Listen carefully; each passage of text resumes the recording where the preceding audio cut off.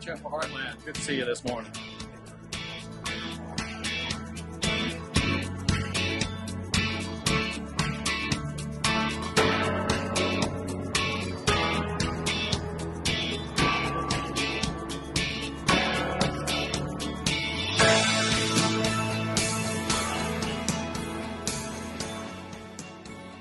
Good morning. Welcome to Calvary Chapel. Good morning. Good morning. Well, it's awesome to be back up here, sing worship for you guys this morning and just leading you. Most of you know I had some back surgery, and looking forward to the day when I stand up here. And I tried today. I'm like, maybe I'm just a little bit too ambitious. My body's still healing. So I'm still going to sit this morning, but I'm looking forward to whenever I can stand with y'all. Because I will ask you to stand. If you'll stand and worship with me, and you don't have to if your back is as bad as mine or your knees. Have a seat. Worship the Lord. But if you're able and willing, join me.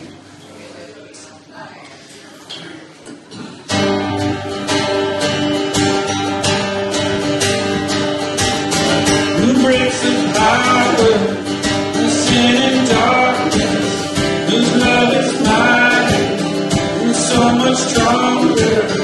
The King of glory, the King above all kings.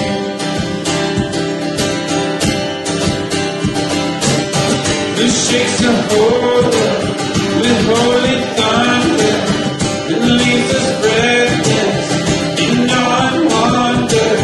The King of glory, the King above all kings. This is amazing grace. This is unfailing love. May you take my place. May you bear my cross. You lay down your life. Set free. Oh, Jesus, I thank you for all that you've done for me.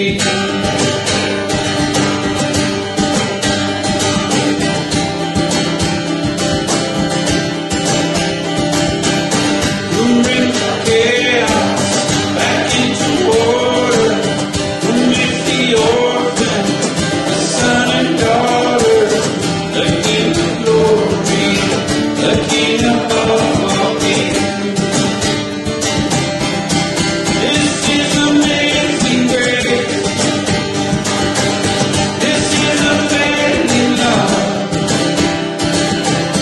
And you will take my place. And you will bear my cross. You lay down your life. Set free. Oh, Jesus, I thank you for all that you've done for me.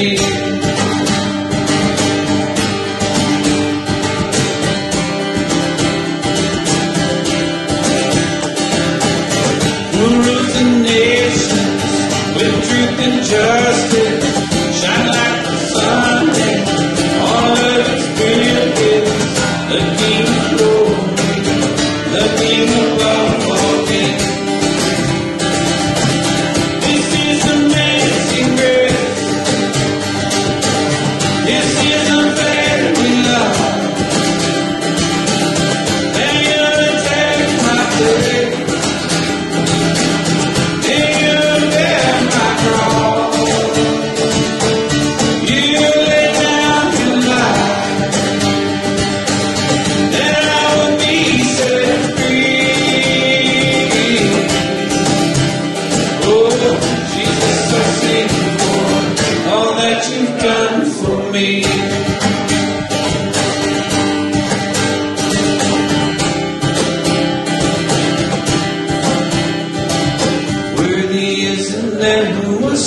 slain.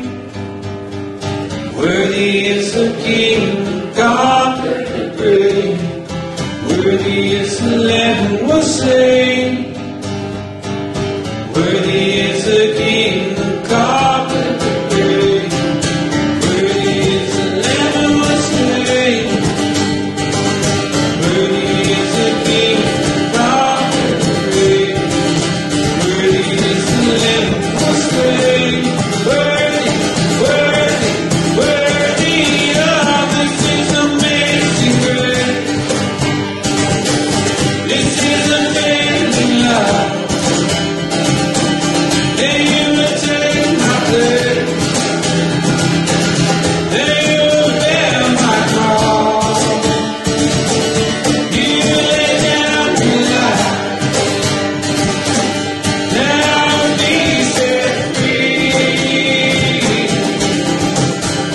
Oh, Jesus, I see all that you've done for me.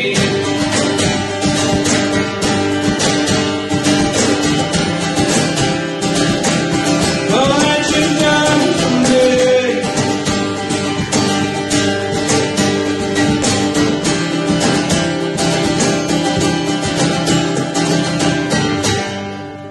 Amen. Thank you, Jesus, for all that you've done for each and every one of us. Amen.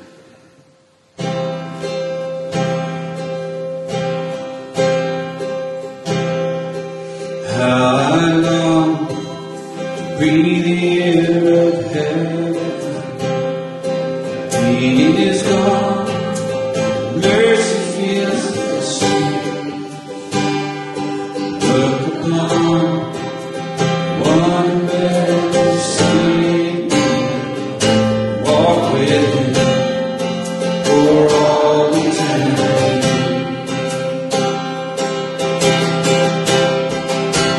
There will be a day all out for him.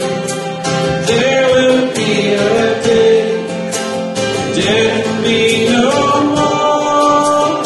Standing face to face, he who died and rose again.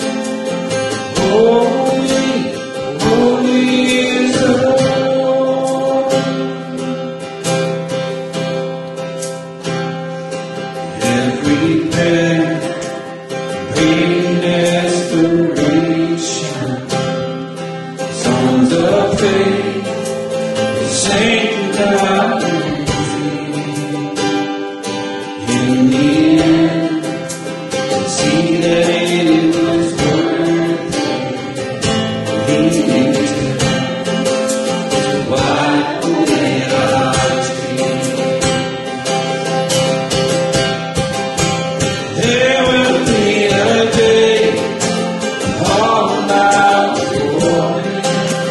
There will be a day death will be no more. Standing face to face, he who died and rose again. Holy, holy is the Lord. On that day, join the resurrection. Stand beside heroes of the faith. With one voice, 1,000 generations sing, worthy is the Lamb who was slain. Forever he shall reign.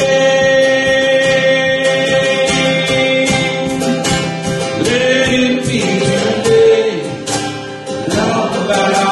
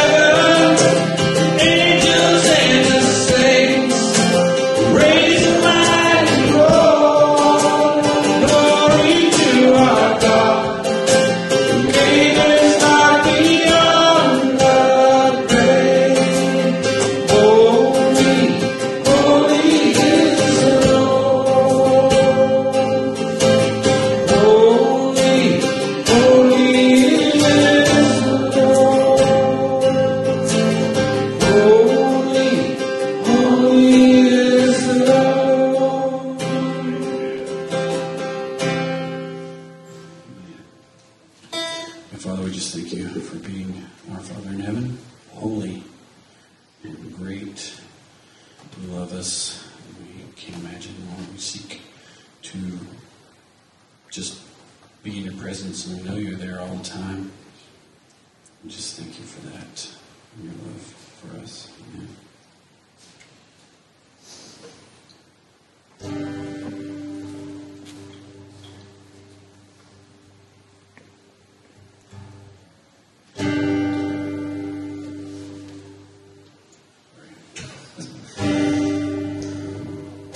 All the things that I've heard, dear, vanities and whispered in my ear. What would I do if they all disappeared? Riches and fame and all that they could buy couldn't find and never satisfy. What would I get if my soul's surprised?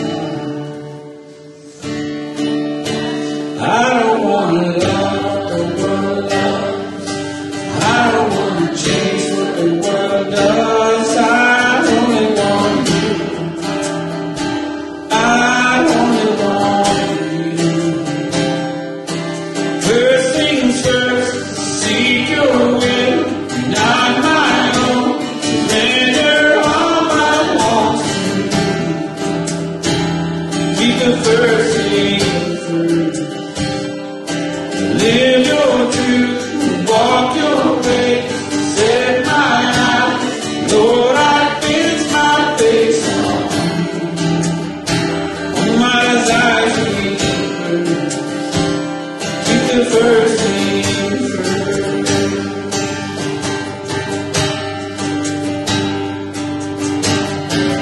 Give it all, my life and offering.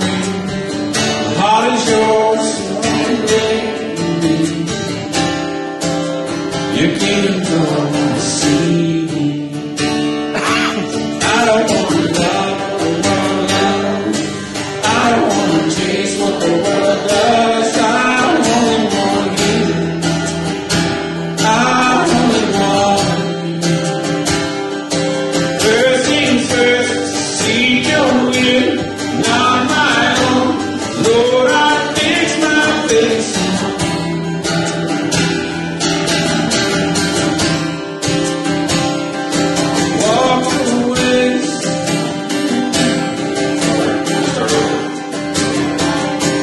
First things first, seek your will, not my own. Surrender all my wants to you. Keep the first thing first. Your ways, want your way, in my heart. Lord, I fix my face on you. You guys got it. Keep the first thing first.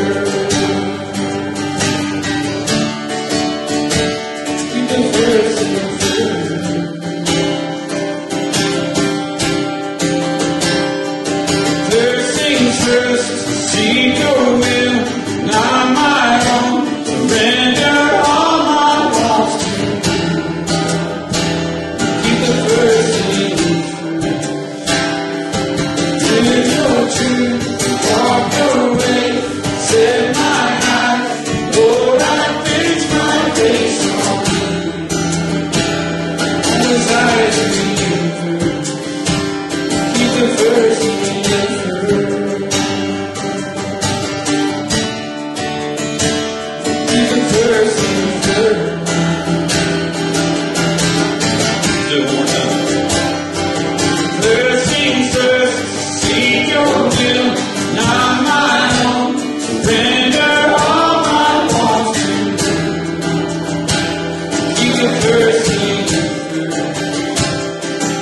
Live your truth, walk your ways, set my eyes, Lord, I fix my face on you.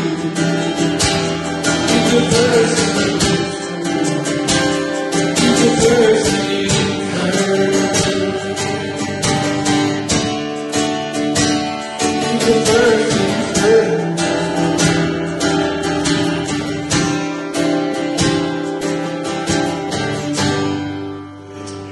Father, we just pray that you help us do exactly that. Lord, we seek you, desire to seek you first above all things. Lord, I pray that we all pray and seek your will before we make decisions. And just we seek your love and guidance in all things. In Jesus' name, amen. You guys may greet one another.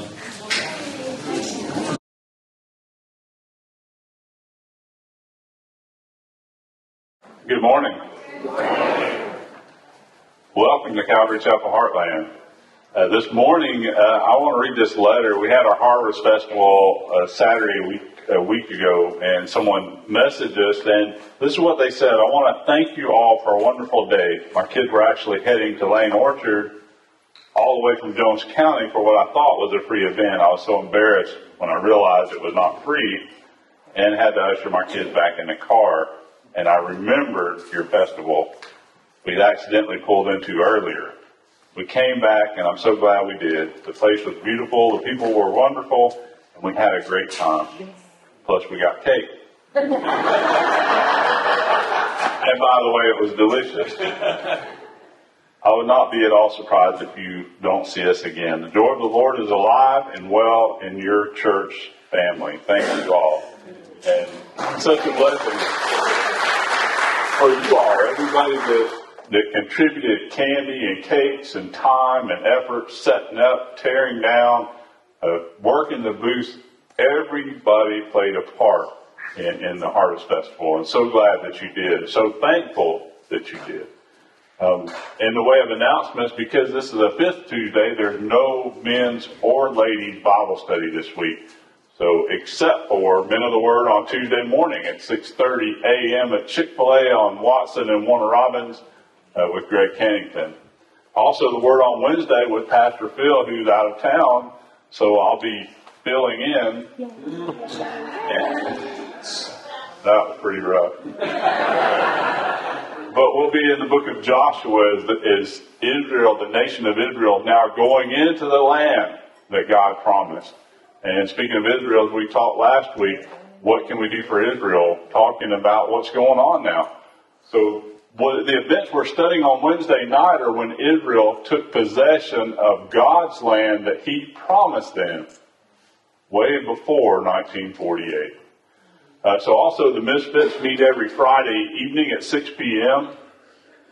And in the way of Operation Christmas Child, there's still some boxes out there, and Collection Day will be November the 19th. It's a Sunday, the last Sunday that we can do that as well. We'll have a time where we can come together. Usually the youth does that to put the extra boxes together. But if you have a box, you don't have to specifically use these boxes, but you can. So there's some out in the foyer that you can take and use. Lastly, if you need a Bible, because today that's what we're looking at. Every Sunday, chapter by chapter, verse by verse, the Word of God. Except last Sunday we didn't go chapter by chapter and verse by verse, but it was important because we need to pray for the peace of Jerusalem. If you need a Bible, if you'll raise your hand, Matt is in the back and he'll put one in there. And if you already have your Bible, go ahead and turn to Acts chapter 24. And we'll stand up in a minute and read that. But remember, a couple of weeks ago, we were in Acts chapter 23. And if you remember the story, Paul, he came to Jerusalem bringing offerings. He wanted to be there by the festival. And when he got there, the leader, James, the leader of the church, Jesus' half-brother, said, you know, it'd be a good idea. All the Jews think that you're telling everybody to abstain from doing the things that our heritage is, of being a Jew. And Paul is not teaching that at all. He said, well, if you'll do this vow of purification with these 4 men, then everybody will see that you still observe the traditions of our fathers. And as he did that, a riot broke out as some people identified him and accused him falsely. And we know because of that, Paul was able to do the one of the things that he wanted to do his entire life after he became a believer. And that is to tell his Jewish brothers the truth that Jesus was their Messiah. He was the Christ. And as he did that, remember he mentioned the word Gentile. And the riot broke out again. And so then the commander, Lysias, he took him down before the Sanhedrin council, and Paul was thinking, wow, I got another chance. I'm going to tell these guys, because they're just like I am. They hate Jesus' followers. And he was going to give them the gospel, but he saw how hardened their hearts were. And perhaps he was feeling down or discouraged because maybe he thought he said something incorrectly. Maybe he thought he failed in bringing these people to Christ. But Jesus told him, spoke to him directly in his jail cell and said, be of good cheer, Paul. For as you have testified for me in Jerusalem, so you must also bear witness at Rome.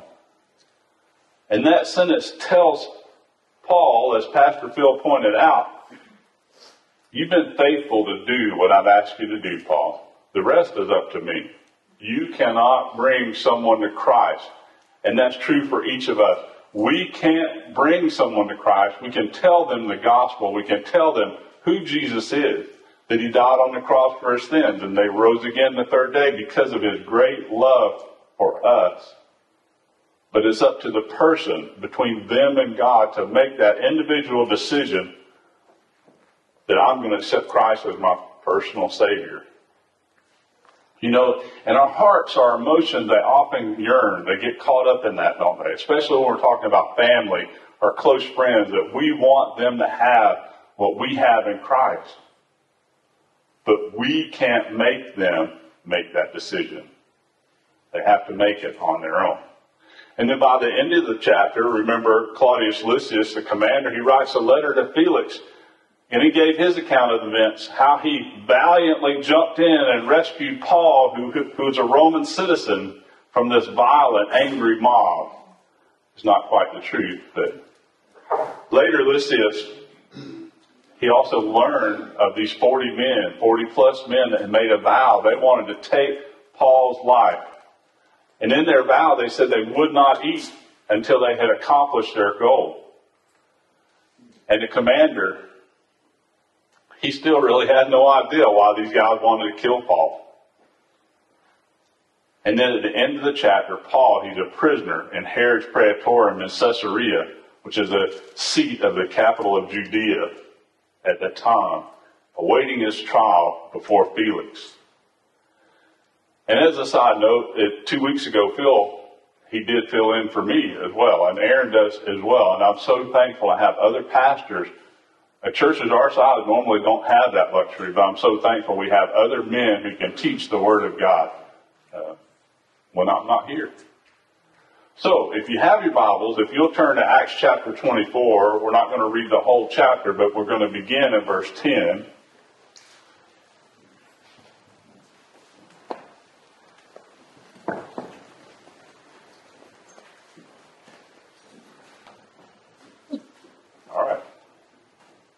We need to bring some coffee in here.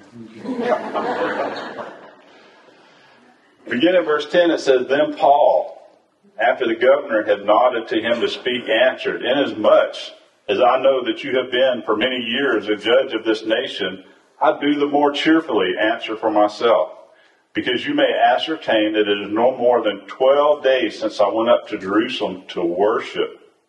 And they found me in the temple. They neither found me in the temple disputing with anyone, nor inciting the crowd, either in the synagogues or in the city. Nor can they prove the things of which they now accuse me. But I confess to you that according to the way, which they call a sect, so I worship the God of my fathers, believing all things which are written in the law and the prophets. I have hope in God, which they themselves also accept, that there will be a resurrection of the dead, both of the just and the unjust. This being so, I myself always strive to have a conscience without offense towards God and men. Now, after many years, I came to bring alms and offerings to my nation, in the midst of which some Jews from Asia found me, purified in the temple, neither with a mob nor with tumult. They ought to have been here before you to object if they had anything against me, or else let those who were here themselves say if they have found any wrongdoing in me while I stood before the council, unless it is for this one statement which I cried out, standing among them, concerning the resurrection of the dead, I am being judged by you this day. But when Felix heard these things, having a more accurate knowledge of the way, he adjourned the proceedings and said, when Lysias the commander comes down, I will make a decision on your case. So he commanded the centurion to keep Paul and to let him have liberty, and told him not to forbid any of his friends to provide for or to visit him.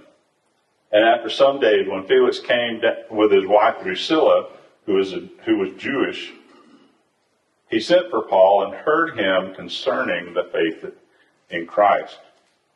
Now as he reasoned about righteous self-control and judgment to come, Felix was afraid and answered, go away for now. When I have a convenient time, I will call for you. Let's pray. Father, we thank you for today. And Lord, we thank you for your word.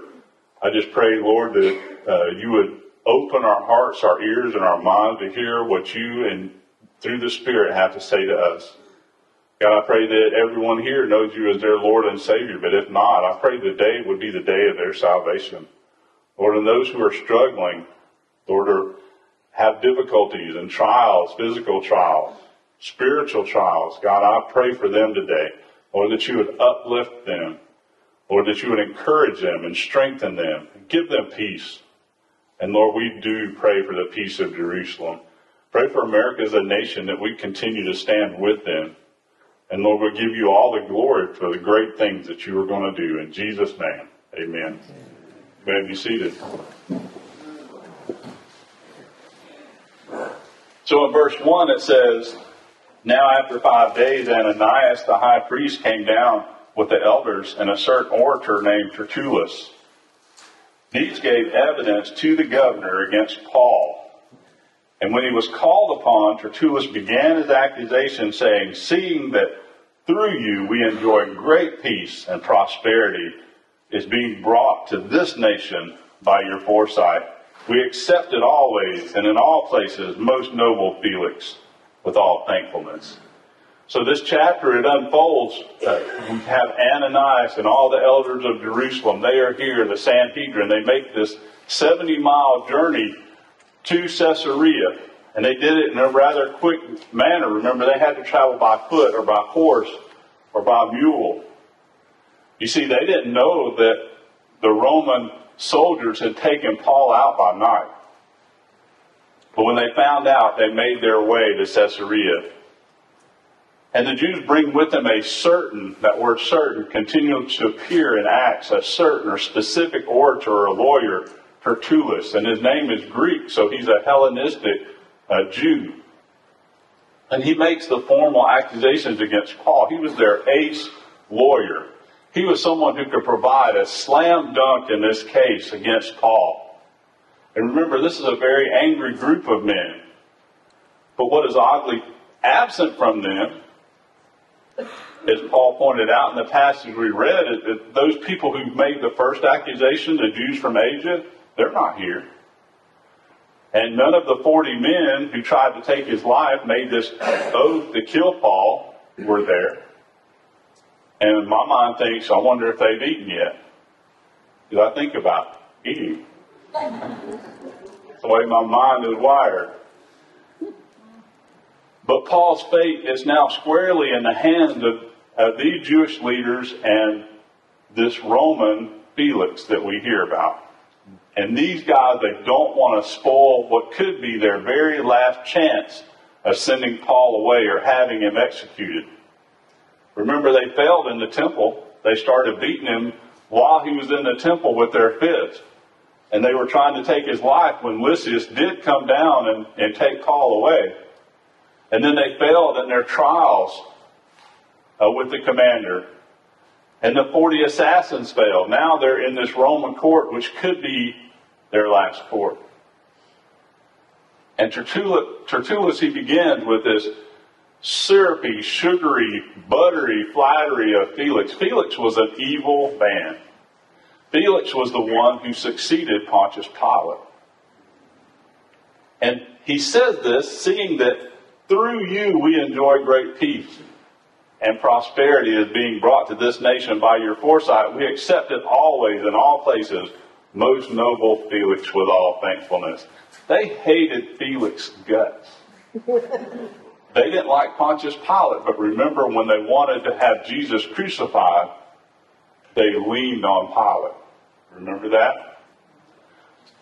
So this picture is drawn for us by this first century Roman historian named Tacitus. He said that Felix was a governor, and he was a successor, as I said, of Pontius Pilate. He was a freedman, which means he was a former slave, which became free, and he was a cruel man, wielding the power of a king with the mind of a slave. Felix's public and private life is not a pretty one. He traded influences of his infamous brother in order to get where he was, out of slavery into this leadership position. And he indulged in every license with excess, thinking that he could do no evil with impunity. That means he had no repercussions. He could do anything he wanted, anytime he wanted, with anyone he wanted, and nobody was going to make accusation or take him down or blame him for what he was doing. He's a very evil man. Yet these Jews, through Tertullus, they just prop him up and say how wonderful he is. Again, the Jews, they reviled the Roman government. Tertullus was a smooth operator, though. You got to give him that. And he was an avid liar. The Jews hated Rome. They hated Felix. Felix was evil. So let's pick back up in verse 4. Nevertheless, not to be tedious to you any further, I beg you to hear by your courtesy a few words from us. For we have found this man a plague, a creator of dissension among all the Jews throughout the world, a ringleader of the sect of the Nazarenes. He even tried to profane the temple, and we seized him and wanted to judge him according to our law. But the commander Lysias came in by great violence and took him out of our hands, commanding his accusers to come to you. By examining him yourself, you may ascertain all these things of which we accuse him. And the Jews also assented, maintaining that these things were so. You see, Tertullus, he labeled Paul a plague. And what does a plague do? It spread like wildfire, right? And it goes everywhere, very intensely, without regards to people or person. They were claiming that Paul was creating dissension everywhere in the Roman Empire. We also notice that he uses this term, a sect of the Nazarenes. And the Nazarenes, this is the only time Christians are referred to as Nazarenes, is this passage right here, which is a slur against Christians. Because Nazareth was not a highly thought of place. It wasn't highly regarded, even in Jesus' day. Remember when Philip found Nathanael and said to him in John chapter 1, we have found him of whom the Moses and the law and also the prophets wrote, Jesus of Nazareth, the son of Joseph. And Nathanael said to him, can anything good come out of Nazareth? It wasn't a highly regarded place. And so Tertullus, he makes that connection and points it at Paul. Tertullus, he makes that accusation. Paul is accused of sedition, creating a riot, a rebellion throughout the entire Roman Empire against the Roman rule. You see, Tertullus, he's trying to paint Paul as a leader of Jewish zealots, a sect that intends to rise up against Rome. Possibly Tertullus, he dreamed up these things because he heard Lysias. Remember, Lysias initially thought that's who Paul was, a leader of a rebellion that had escaped back in Acts chapter 21. This accusation is totally untrue, though. We know that. Paul is then accused of profaning the temple, which is also untrue. And if you remember through our studies in the Gospels and recently, the temple was the one area that the Romans allowed the Jewish people to rule. And they could also exercise capital punishment. If a Gentile were to cross into the temple, it would mean their death. So this lawyer is trying to make the point that Paul had defamed the temple, defiled the temple, and in doing so, that's part of their responsibility to do what they want. And then this lawyer, this great lawyer, the smooth talker, he takes a jab at the commander Lysias, claiming that the Jews, they were well on their way to settling this dispute, to resolving this situation. They had it under control. And then the commander, he came down with great violence. And now he commanded the commander to bring it before Felix. See, we would have settled it, Felix. It wouldn't have even come before you. We would have resolved it in a timely fashion. Yet we're here because of Lysias. It's his fault. We had it under control. And then all the attending Jews agreed.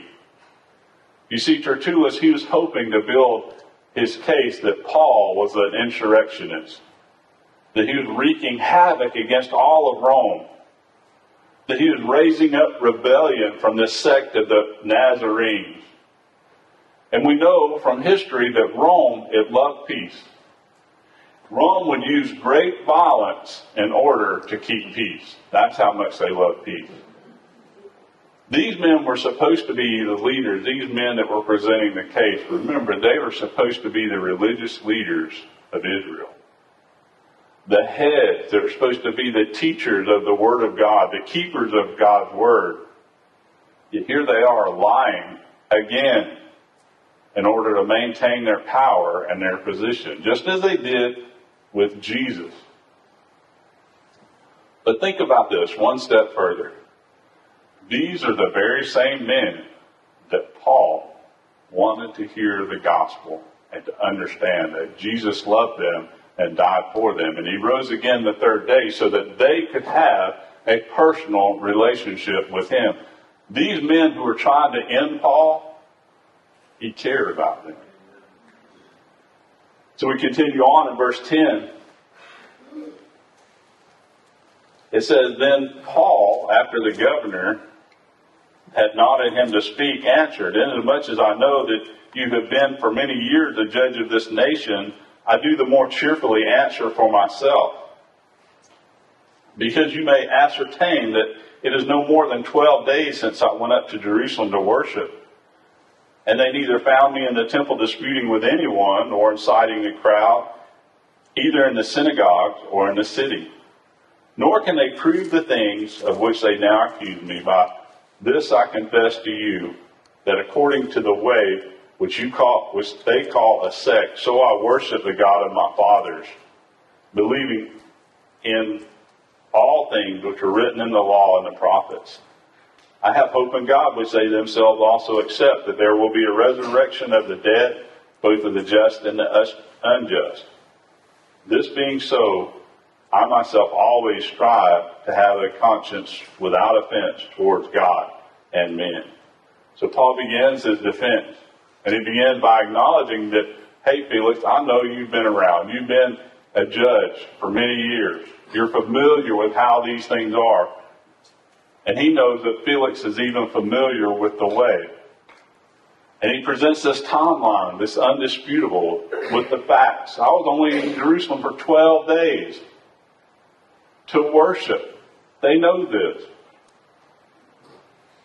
I wasn't in the temple creating a riot or inciting some type of disturbance. I wasn't acting unlawfully. I was acting under the law, peacefully in the temple. I was there to worship. Nor did I do anything, things which they accused me of in the synagogues in and around. There were many synagogues in Jerusalem. He says, I didn't do any of these things they're saying in the synagogues either. I was in Jerusalem for one purpose, to worship God. Well, maybe for two, he had brought an offering. And then he said in verse 13, as for their accusations, they can't prove any of them. Not one thing they accused Paul of did they have evidence to bring forth. Or they didn't have a witness. And then in verse 14 he says, according to the way, that is the relationship, that's what they called Christianity in that day, the way, and it's really a good way of thinking of Christianity. The word Christian doesn't mean as much as it used to, does it? It's watered down. But the way is that you've chosen to live your life in the way that Jesus prescribed. Because Jesus said, I am the way, the truth, and the life. No man comes to the Father but by me. So there's only one way. And this is the way that Paul is talking about. And then Paul says, I worship the Messiah through the God of our fathers and all things written in the law and the prophets. This is a great way that Paul says, I believe in the entire scriptures. I didn't just pick and choose. You see, because the Jews of that day only looked for what? In the Messiah. The conquering king to come back. They weren't looking for the suffering Savior who died on the cross for their sin and rebellion and rose again the third day. They weren't paying attention to that part of Scripture. They only wanted the part that was convenient, the part they liked, the part that they wanted to present and to listen to. But Paul is saying, I believe all of the Scriptures. Remember the Sadducees, also he pointed out about the resurrection. The Sadducees didn't believe in the resurrection. They didn't believe in angels, they don't believe in miracles, and they only studied the first 5 books of the Bible called the Pentateuch. But they still only looked for this coming king who would conquer the world and set up his kingdom. Paul states, I have hope in God, which they also accept. In fact, he said, I have hope in the resurrection. Because I try to live with a clear conscience before God and among men by presenting the gospel truth regarding Jesus, the Messiah. Even to these men who are now accusing me. And then he continues in verse 17. Now after many years I came to bring alms and offerings to my nation, in the midst of which some of the Jews of Asia found me purified in the temple, neither with a mob nor with tumult. They ought to have been here before you to object if they had anything against me, or else let those who are here themselves say if they found any wrongdoing in me while I stood before the council. Unless it is for this one statement which I cried out standing among them concerning the resurrection of the dead, I am being judged by you this day. You see, Tertullus, his plea, his accusation was totally to try to get the emotions of Felix on his side. He had no proof. But Paul is presenting the facts. He's presenting the facts of what actually happened and things that actually took place. Paul states that he even brought an offering for Israel, or at least for the church in Israel. And then the Jews of Asia, they found him, they spotted him, and they never liked Paul anyway. And they tried to beat him up, tried to kill him. Paul points out that those who made the accusation, well, they're not even standing before you. And you know, in their time, you had to have witnesses in order to accuse someone. But they had no one. Paul was very wise in Roman law, because in order for a Roman citizen to be accused, he knew that there needed to be people there who were eyewitnesses that could make the accusation or confirm the accusation and produce evidence. Neither of these things happened. But then we continue in verse 22. But when Felix heard these things, having a more accurate knowledge of the way, he adjourned the proceedings, saying, when Lysias the commander comes down, I will make a decision on your case. So he commanded the centurion to keep Paul and to let him have liberty, and told him not to forbid any of his friends to provide for or visit him. You see, Felix, he knew both sides of this argument. He knew about the way. Luke makes a point of telling us that. He at least had an understanding of what being a Christian meant. Perhaps someone had shared with him at least enough of the gospel that he kind of comprehended what that was about. But more than that, he probably knew Christians. He knew how they lived. how they were peaceful people. And he knew Paul was not like that. He probably knew from some of the stories of his predecessor, Pilate, how they crucified Jesus. Maybe he knew of how hundreds of people saw Jesus resurrected after they buried him in the tomb. Maybe he knew that. There's also a story, and I don't know that it's a factual story, maybe it is, but historians would tell us that there was a magician who helped him woo his wife Drusilla away from her previous husband. And they would say that possibly it was Simon the sorcerer from back in Acts chapter 8. Remember, he was the one that wanted to buy the Holy Spirit power from Peter, right? As if you could do that. So Felix, he passes the buck. He kicks the can down the road because he says he's waiting on Lysias, but remember, Lysias had already sent a letter explaining how he rescued Paul valiantly from this mob, these Jewish men. Evidently, Felix also, he knew or had some confidence that Paul was not a violent criminal. He was not an insurrectionist because he gives him complete liberty to meet with his friend and for his friends to provide for him. He didn't see Paul as a violent threat that Tertullus and the Jews presented him as. So in verse 24, as we continue, it says, after some days when Felix came with his wife Drusilla, who was Jewish, he sent for Paul and heard him concerning the faith in Christ. Now as he reasoned about righteousness, self-control, and the judgment to come, Felix was afraid and answered, go away for now. When I have a convenient time, I will call for you. Felix, he brought his wife to hear Paul. Drusilla was Jewish, and she was the youngest daughter of Herod Agrippa. It has been said that she is very beautiful.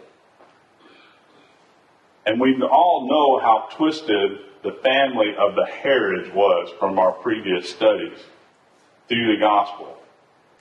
Herod the Great was her grandfather. Remember, he was the one who ordered the slaughter of all the male children in Bethlehem, trying to get rid of the one who was proclaimed to be the king, trying to get rid of Jesus. Satan always has a way to try to step into God's plan. Chuck Smith says this, Herod Agrippa the first was the Herod that had beheaded James, the brother of John, and had Peter in prison intending to do the same thing to him. But the Lord delivered Peter out of jail by night. And then Herod Agrippa the first, he went down to Caesarea where he made this great speech, a great oration. And the men of Tyre began to cry, it's the voice of God and not of a man. And then the angel of the Lord smote him, and he was eaten with worms. That's Herod Agrippa the first, and Drusilla was his daughter. You see, Drusilla had been married to King Azasus, but through the help of a magician, Felix had enticed her away from her husband, and now she had become the wife of this slave-made governor. And this was his third wife.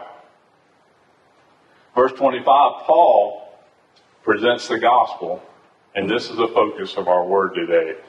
He presents the gospel in this manner. He reasoned with Felix about righteousness, about self-control, and about the judgment to come. Remember what we said about Felix. He was a former slave. He thought he could do anything he wanted to and get away with it. As far as righteousness, I'm sure that Paul told him our righteousness, Felix, is as filthy rags. That there's none righteous among us. Not one of us is righteous. And we are only made right by the blood of the Lamb. I'm sure he said something similar to Romans 5, 1 and 2, where it says, therefore, having been justified by faith, or made right by faith, we have peace with God through our Lord Jesus Christ, through whom we have access by faith into this grace which we stand and rejoice in the hope of the glory of God. You see, We don't have any righteousness of our own. And I'm sure he made that clear to Felix. Felix, you're not ever going to ever be righteous on your own. And then he talked to him about self-control. Now see, Paul's trying to get out of prison, right? And so he's standing before the one man that could do that or put him in prison. And he's saying, Felix, you need to know about righteousness.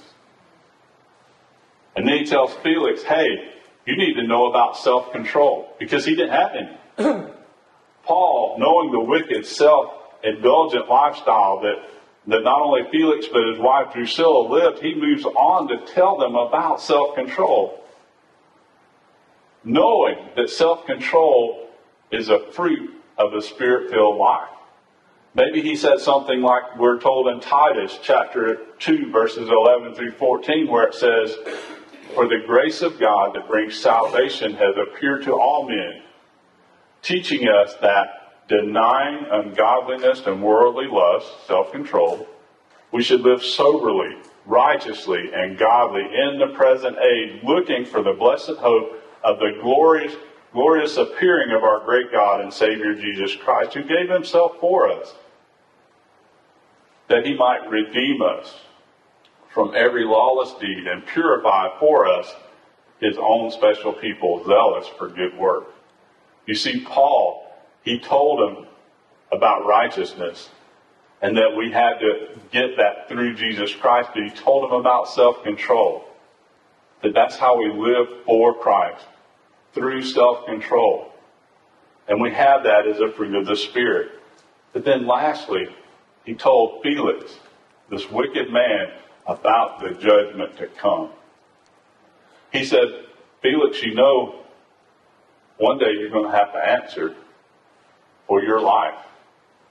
You're going to stand before God. Romans 5, verses 10 and 11, I'm sure he said something like this, we must all appear before the judgment seat of Christ, that each one may receive the things done in the body according to what he has done, whether good or bad, knowing therefore the terror of the Lord.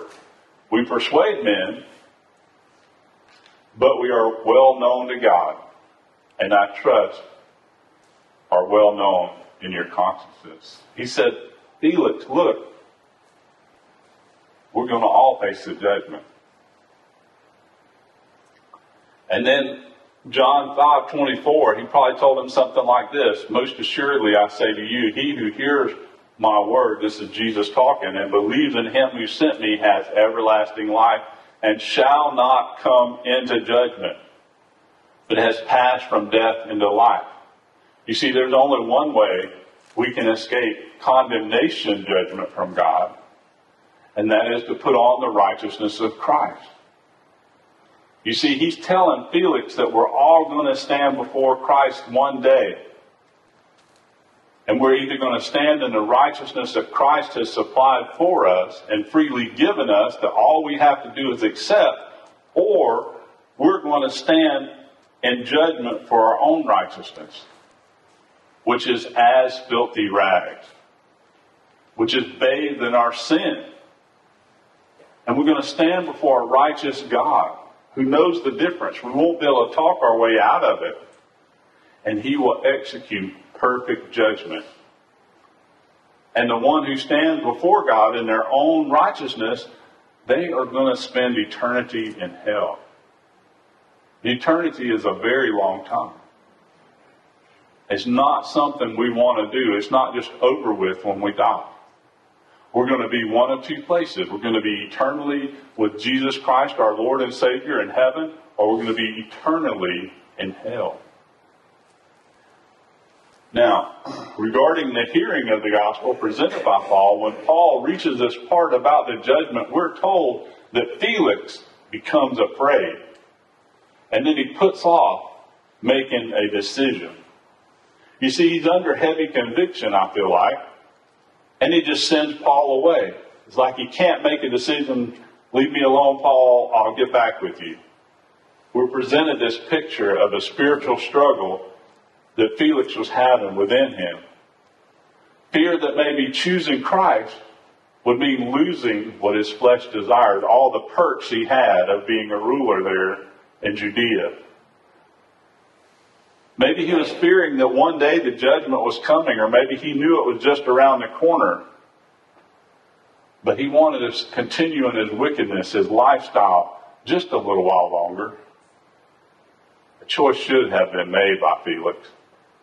It has been said over the years that atheism has slain its thousands, but procrastination has slain its 10,000s. It seemed that Felix was hearing God's call, and his chest was pounding.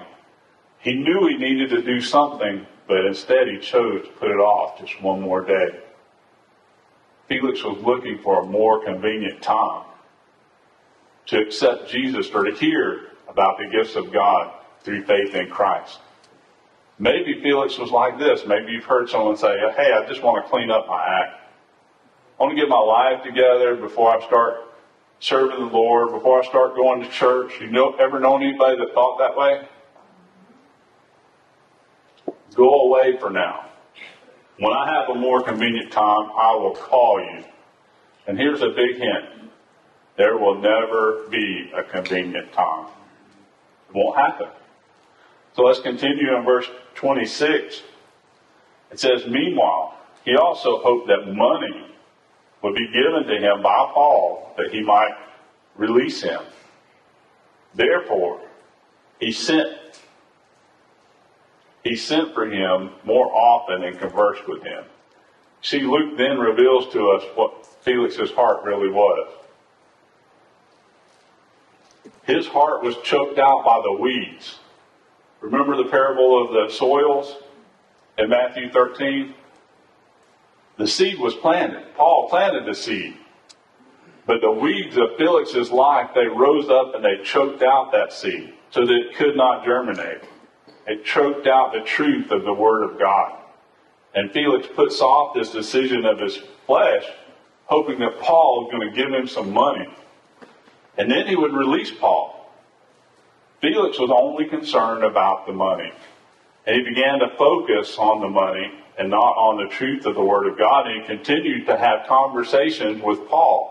He sent for him more and more, but I have a feeling he was only just listening, trying to placate Paul so that Paul would give him some money so that he could be released. But Paul, he didn't have any money. And then verse 27, it says, but after 2 years, Porcius Festus succeeded Felix, and Felix, wanting to do the Jews a favor, left Paul bound. Can you imagine? Take a brief moment from Felix, but let's think about Paul. Can you imagine what Paul might be thinking? He's left 2 years in prison, even though it wasn't an intense prison. He had freedom. Maybe he's thinking in his mind, okay, Jesus, you said I would go to Rome, and I'm still stuck in Caesarea. What's going on? What's taking so long? But I want you to think about this. Maybe Paul needed a rest. Maybe this was God's way of slowing Paul down. Remember, we studied this whole book of Acts. And Paul, he worked day and night. He worked at night making tents to provide for his own well-being so that nobody had to give him money. He worked during the day teaching the Word of God, presenting the gospel to people. And he was independent. Maybe he needed a vacation. Maybe he needed a sabbatical. Maybe he needed just time where he didn't bear the full responsibility of planting churches and raising up leadership and spreading the gospel. God slowed Paul down by using unorthodox circumstances. So sometimes I just want to point that sometimes we find ourselves in those unorthodox circumstances, don't we? Maybe a physical reason, maybe something else is going on. God will slow us down when we need it. No doubt, though, Paul continued to teach and evangelize and disciple those around him. And Paul remained under house arrest for more than 2 years because Felix is playing both sides of this issue. He wants Paul to give him money, but he wants to do a favor for the Jews so that he'll be in their favor. Porcius Festus is the next Roman procurator of Judea. succeeds Felix at about 55 or 60 AD. And history would describe him as more fair and more reasonable. And we'll talk about that more next week in Acts chapter 5. But for a moment, again, let's look at the procrastination of Felix. And let's think about this. He was presented the gospel. And surely Paul told him that we all are sinners. We've all fallen short of the glory of God and that we need a Savior. And that while we were still in our sin, while we were still sinners, while we were still actively living in the sin that Christ died for, he died for us. I'm sure he told Felix that everyone who calls upon the name of the Lord shall be saved. And that there is no condemnation for those who are under or who have accepted Jesus as their Lord and Savior. Paul probably told Felix something similar to, I was reading a book by Pastor Sandy Adams. He probably told him something like this. As Christ lives in us, we swap all that we are for all that he is. My guilt for his grace. My pride for his plan. My hurts for his healing. My pain for his peace. My fears for his fortitude. Felix could have made a life-changing decision, eternal decision. But he chose instead to put it off for a more convenient time. Have you put off this most important decision in your life for a more convenient time? Maybe you know that God put something on your heart. Maybe you know Jesus Christ is your Lord and Savior, but God put something on your heart that's to action, something to do, but you kind of keep putting it off, hoping that your finances will improve or your work situation will improve,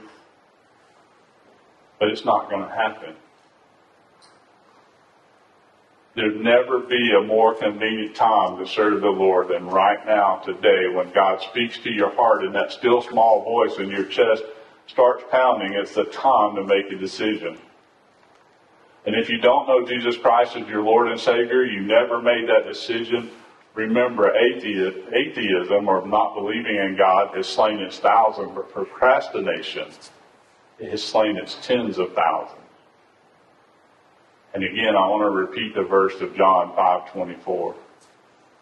Most assuredly, I say to you that he who hears my word and believes in him who sent me has everlasting life. So simple. And shall not come into judgment, but be passed from death, that is the judgment, into life, eternal life. Putting off God when he's calling, when they feel that pulling, when you feel that stirring, when God's speaking to you to do something, when we put that off, it can be catastrophic in our life. And if we don't know him as our Lord and Savior, it could be deadly. It could be eternal separation from the God that loves us. That spiritual death, the great white throne judgment, is described in Revelation chapter 20, verses 11 through 15, where at the end of the millennial reign of Christ, men will be judged for their relationship with him. And we'll either stand there with the righteousness of Christ and claim that, or we'll stand there in our own righteousness. And if we stand there in our own righteousness, we'll be cast into the lake of fire, which does not go out. Please take action before it's too late. And if you are a believer in Christ and God's calling you to step out to do something, he's put something on your heart, today would be a great day to do that. I'm going to close in prayer, and next week we'll begin chapter 25 as we're closing out this wonderful book of Acts, as we see the church and its foundations. Let's pray. Father God, we thank you for today. We thank you for your word. Lord, by human nature, we are procrastinators, many of us. And Lord, we often put things off that you speak to our hearts. Lord, but I pray in this area of knowing Jesus Christ as our Lord and Savior, that if there's anyone here who is in that situation where they know God is calling them, they feel that tug, Lord, I pray that they will speak up and let us pray with them If there's anyone here that's like this while everybody's got their eyes closed, just raise your hand. Well, let's pray. Lord, I pray for this one who raised his hand, Lord, that you would help him not to consider those around him or what people would think or even how that would change his life, Lord, but he would take a step of faith for you, to accept you as his Lord and Savior. And Lord, we give you all the glory, God, because you are the one who has called us. Lord, you are the one who died on the cross for our sin. Lord, you paved the way. All we have to do is accept it and walk in it. Lord, I also pray for those who maybe have you given them something to do in their life, a step of faith, Lord, something more than what they would normally do, something extra, something hard and difficult, or maybe not. But God, for some reason they have chosen not to do it at this time. God, I pray that you would give us, Lord, the wisdom and the courage when you call us to step out by faith, Lord, that our faith may grow and that your Spirit may work within us. And Father, I just pray for our entire congregation. I thank you for them. We are so blessed. Lord, I pray for each and every one of us, Lord, as we go out, Lord, that you'd encourage us. Give us that boldness to proclaim your word.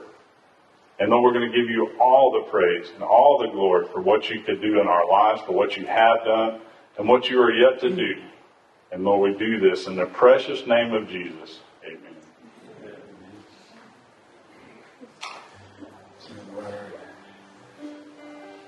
You guys would stand. Let's praise the Lord one more time. Our tune.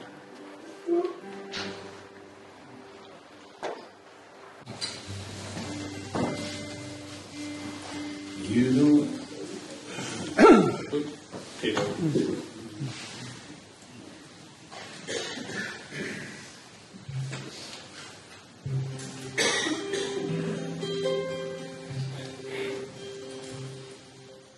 You don't answer all my questions, but you hear me when I speak.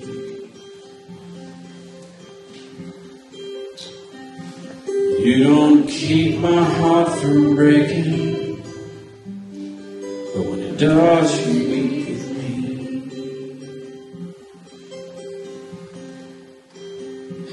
You're so close that I can feel you. I've lost the words to pray. Though my eyes have never seen you, I've seen enough to say. I know that you are good. I know that you are kind. Know that you are so much more what I leave behind. Know that I am loved. Know that I am saved. Even in the fire today is Christ.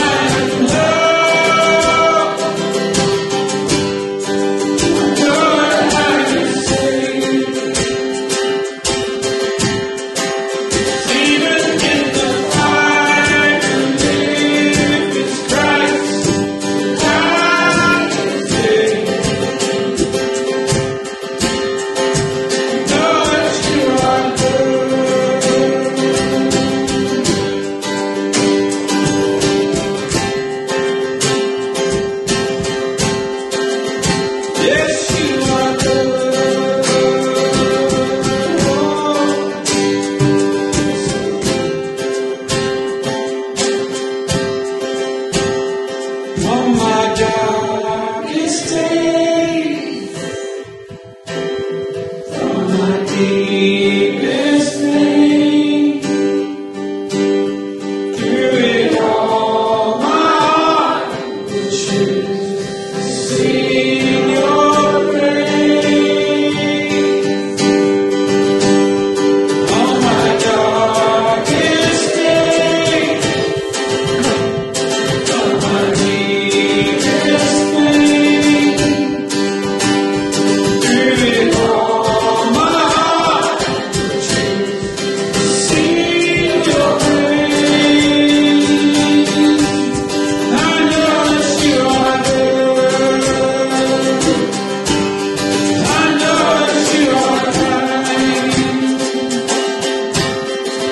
Know that you are so much more than what I think you are. Know I have love. Know I am saved. Even in the fire you live is Christ. Died is good. Know that you are good.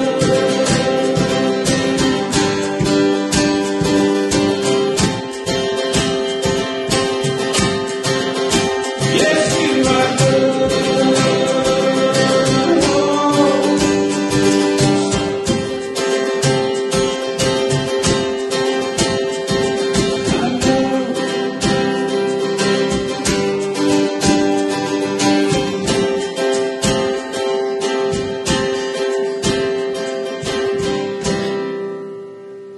Father, I do know that you're good, that you love.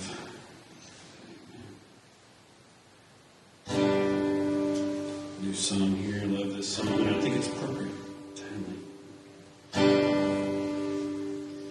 Sometimes I fall to my knees and pray. Come, Jesus, come. Let today be the day. Sometimes I feel like I'm afraid. I'm holding on to the hope that won't fade. Oh, Jesus, come. We've been waiting so long. From the day you return, heal every hurt, right every wrong. I need you right now. Come and turn this around. Down the road, still in hope. Come, Jesus, come. Come, Jesus, come. There'll be no war. There'll be no change when Jesus comes. Let today be the day. Come for the weak, the strong just the same. All will believe.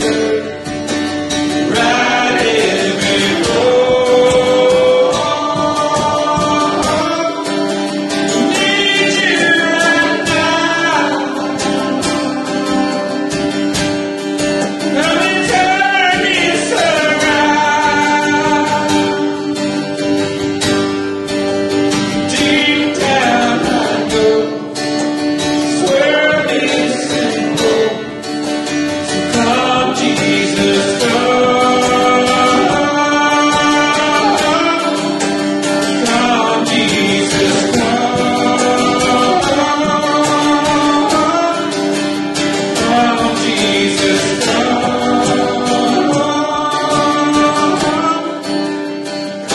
Jesus, Father, we pray right now that you come today. Lord, but we will wait. We'll wait for you. We'll look for that day, Lord. Thank you and praise you for the opportunity to be here in the meantime. We pray that you shine your light through us to all those around us. That we are a beacon for those to come. Thank you for the opportunity to be that. Praise you in Jesus' name, amen. You guys have a blessed week.